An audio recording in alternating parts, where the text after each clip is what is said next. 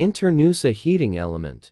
Hi, everyone. Have you ever wondered how heating devices actually work? What's inside that makes them heat things up? Well, today, we're going to break it all down for you in this video. Let's get started. Introduction to heating elements. Before we dive into the types, we need to understand what a heating element is. Heating elements are crucial components in many devices we use daily. From irons to ovens to industrial machines, they work by converting electrical energy into heat. Pretty cool, right? 1. Resistance wire heating elements.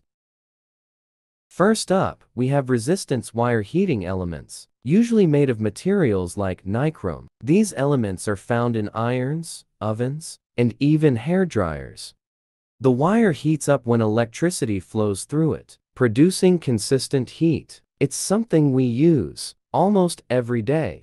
2. Ceramic heating elements.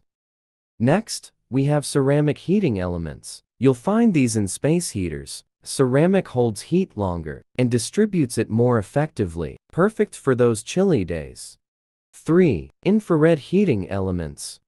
The third type is infrared heating elements. These emit heat through infrared waves, which can be absorbed directly by objects without heating the surrounding air, often used in industrial settings or for health therapies. Fascinating, isn't it?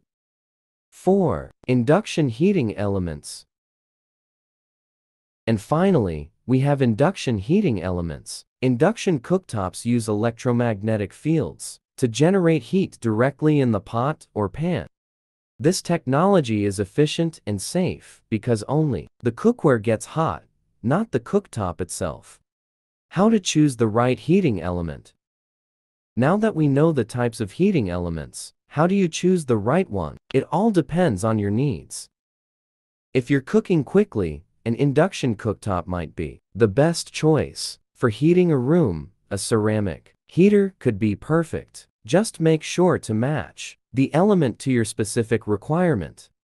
That's it for today's video on types of heating elements. I hope it was helpful for those of you curious about the gadgets we use every day.